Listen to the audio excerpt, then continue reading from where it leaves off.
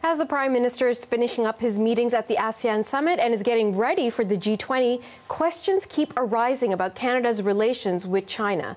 And earlier in the day, he, along with Canada's Foreign Affairs Minister Melanie Joly, were asked what worries them most about China and President Xi Jinping. Here is part of Minister Joly's answer.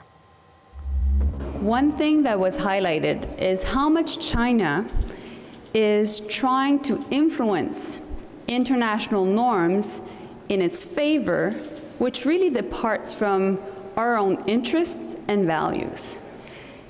And so that's my main concern as foreign minister, because it creates more instability in the world, and it's a threat to peace and security in general.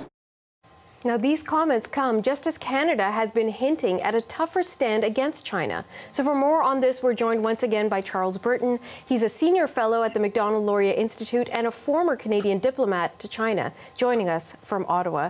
Mr. Burton, always good to see you. Thank you so much. Thank you for having me on. Let's begin with what we just heard from Minister Joly about this concern about China's increasing influence, that it's bad in terms of democratic values, but it's just generally bad for security in the region as well. What did you make of what she had to say?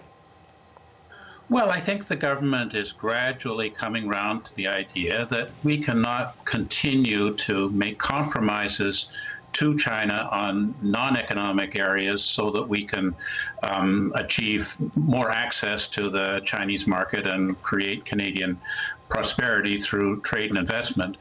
And I mean, it's more than they're saying so far. I mean, after all, the House of Commons came up with a unanimous resolution that China is engaged in genocide. There have been very dangerous military activities in the Taiwan Strait.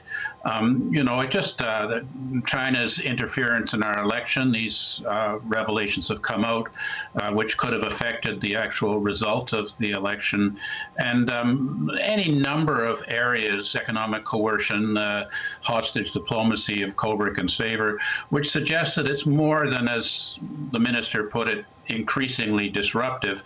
China is an actively destructive force attempting to destroy the international rules-based order and establish itself as a global hegemon. Whether they can succeed in that venture or not, you know, remains to be seen. But it's clear that the United States and our other allies want Canada to step up much more in terms of recognizing what's going on and contributing to the measures to try and bring China better into compliance with the accepted norms of diplomacy and trade, and hopefully stop the genocide. Well, on the issue of potential interference in our elections, so this was reporting that I saw initially with Global News saying that there seemed to be credible evidence from multiple sources that China was trying to interfere and push the election results, or at least certain candidates, one way or the other. Now, the Prime Minister was asked about that today, and he said that they had put together a committee to make sure there was no interference, or that the outcomes of the election were not affected by this alleged interference. But he did say we have to be on guard about this. So how big of a threat is this, and how exactly would China be trying to interfere with our elections? Well, I think at the time of the election, there was a concerted campaign of disinformation against certain candidates, particularly candidates of ethnic Chinese origin in our democracy, who were urging that we have a Foreign Interference Transparency Scheme Act. In other words, an act that would require that people in the policy process, people of influence in our China policy process who are recipients of benefit from a foreign power, in other words, from China, should have to declare that publicly.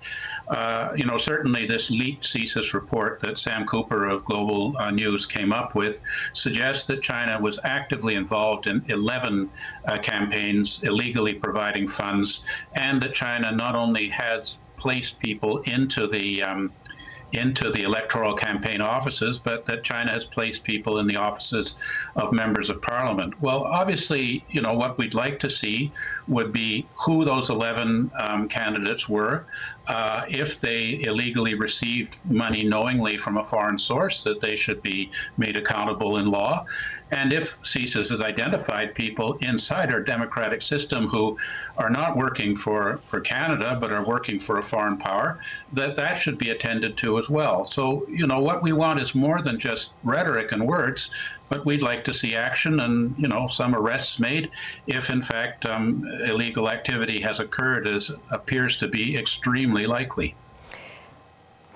That is troubling. And on that front, you know, we've heard from the Prime Minister on this issue today. We've heard at least a couple of times this week from Minister Melanie Joly. But we've also heard from the leader of the Conservative Party, Pierre Poilievre, who was talking about this issue earlier in the week and said, quote, that Trudeau has failed to protect our democracy in respect to Chinese interference.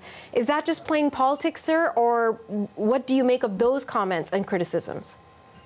Well, we know that Mr. Trudeau received the CSIS report 10 months ago, so why has there been no action since? I guess that is a valid political partisan concern, but this matter will be coming before the House of Commons Procedure and House Affairs Committee, and a full investigation will be made by that committee, and we'll get our, you know, we'll try and get to the bottom of it and find out exactly what's going on and what we can do to prevent this happening in the next election. If there's no accountability for those who have actively influenced our electoral process, then presumably they will try to do it even more next time. And so, you know, we really need to put some resources into this, and there has to be some political will to make those who have made serious errors in terms of collaboration with a foreign power accountable for this, and ensure that in future people who might want to take Chinese money to further their electoral prospects will think twice about it. Before I let you go, Mr. Burton, the last time you and I spoke, the issue of, for lack of a better word, Chinese police stations that were operating here in Canada, you and I discussed that. You addressed that there were 3 of them. Subsequently, we've learned that the RCMP is investigating this. But it's been very difficult to get clear information about what exactly is going on and who is being targeted by these police officers. What exactly are they here to do? And I wonder if, again, I could ask you to put a finer point on this. What is our federal government doing about these alleged police stations here? Well, we have no evidence that the government has done anything. Presumably, CSIS has informed the authorities of what's going on. These stations exist in many other countries, and other nations have been much more proactive in closing them down and bringing those accountable for them. What I'd like to see would be anybody who is working as an agent for a foreign regime involved in harassing and menacing people here in Canada should be brought up before the law, and the Chinese diplomats in the embassy and consulates throughout Canada who are responsible for this kind of thuggish activity should be declared persona non grata and sent back to Beijing. You know, we just can no longer tolerate this kind of behavior by the Chinese regime, thinking if we just turn a blind eye to it, that China will not retaliate against us economically on other matters. You know, it's about a lot more than the Canadian bottom line in trade with China. We really have to put much more emphasis on protecting our democracy, sovereignty, and security. And I'm hoping that that's the direction the government is now moving. Okay, we'll wait and see. Charles Burton, thank you so much for your time, sir. Thank you.